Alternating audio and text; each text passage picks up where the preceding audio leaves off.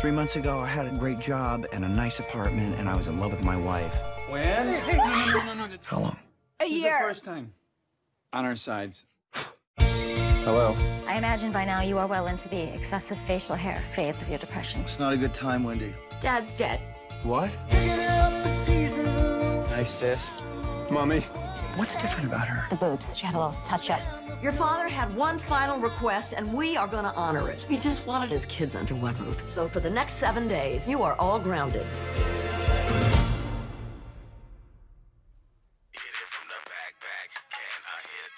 Hey. What? Oh, no. We're just sitting in an awkward silence. Whoops. We come apart there. Mom, close that robe. It's just breasts, Judd. Same ones you suckled at.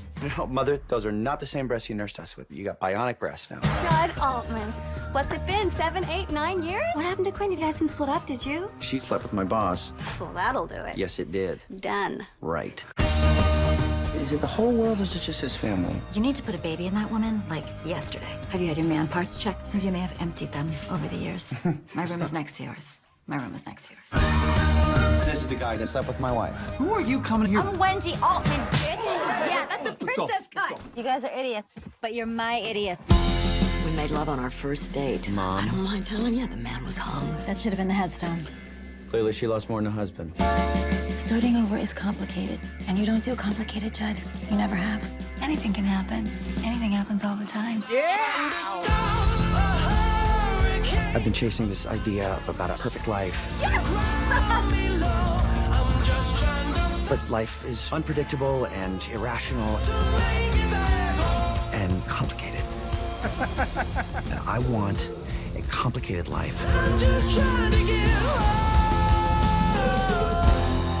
I left the baby monitor on upstairs. Oh, there we go. There. Put it off. Turn it up. Turn it up. Stick a baby in there, Paul. Shove a baby up there. It's a circle of life, everybody. Let's go, Altmans. I'm just trying to get home. I'm gonna try it out. Okay.